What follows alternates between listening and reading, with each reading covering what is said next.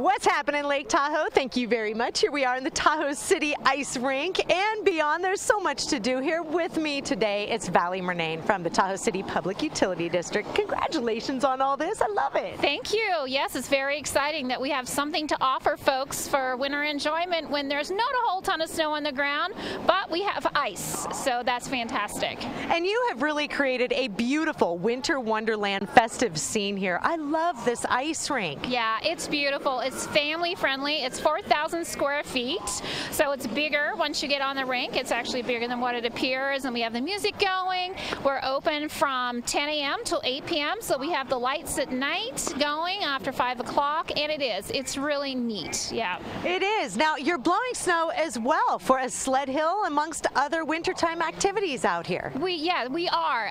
We're not going to rely on Mother Nature. We're going to get one step ahead of her, so we are blowing snow. So we will have sledding available. I don't know if it'll be this weekend, but for sure before the holidays. And then cross-country skiing will come conditions permitting, because we do need Mother Nature for that.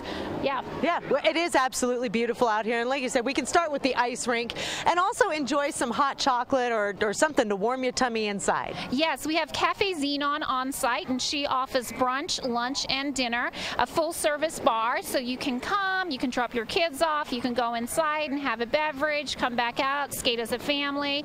You can also have dinner here as well. There's a lot of different options, and again, it's really family friendly, and it's all contained in one small space. It's not a big resort where you start losing your children, so that's a nice thing about it. Absolutely, and I noticed that this is new this year, the Ice House Party Room. Yes, it is. So we have this warming hut, which you can rent.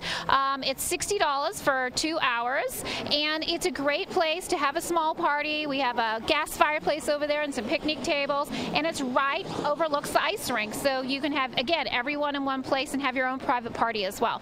It's such a great feel here as well. You do have the heaters over here on those chilly winter nights while you do watch your kids skate, and something really for everyone. I see the littles here on the little seals being skated around, and the kids, and then we got some pretty seasoned skaters out there on the ice as well. We sure do. And yeah, we have the Skate Aid seals for those who are beginning. We're also going to have special events throughout the year, so please visit our website. You can see our special events on the website, and some different programs. We're going to have a U8 Junior Hockey League this year, so that's exciting. And we also have Adult Broom Ball, which I believe starts this Thursday night. So we have a lot of on-ice activity happening this year.